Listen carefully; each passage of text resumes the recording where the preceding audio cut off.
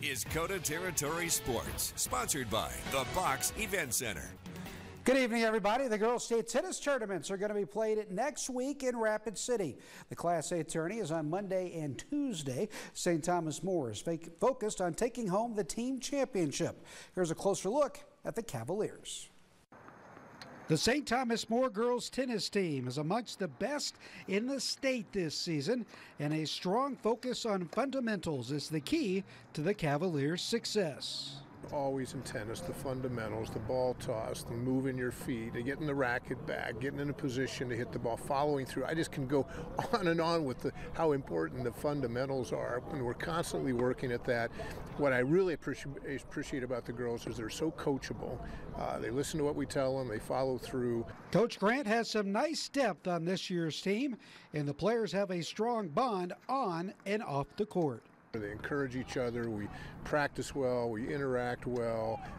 That chemistry is huge and really carries onto the court. You know, beyond that, the players lift each other up, encourage each other, don't let each other get down when things get tough. And the mental part of this game is so huge. Those two aspects are significant. STM is led by defending Flight 1 state champion Athena Francaliso, and she is once again one of the best in the state.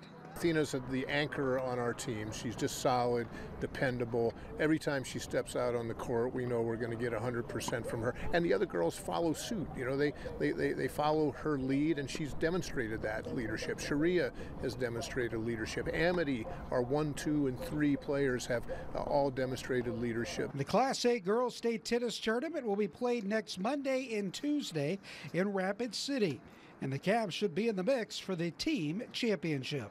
I think we're in a good position to not only compete well at state, but possibly take first place. I mean, we know there's at least one other really tough team we're going to come up against, and some tough players along the way. But you know, I believe in our team, believe in our girls. I think we have a good chance to do very, very well at the state tournament. Should be fun to watch the Cavs next Monday and Tuesday at the state tennis tourney. We have some high school football coaching news to tell you about this evening, as Stevens has parted ways with head coach Patrick Town. Now, Town was in his first season at the helm of the Raiders. Now, Stevens has dropped its first 5 games of the season. Joe Moore will take over as the interim head coach for the remainder of the season. He was an assistant.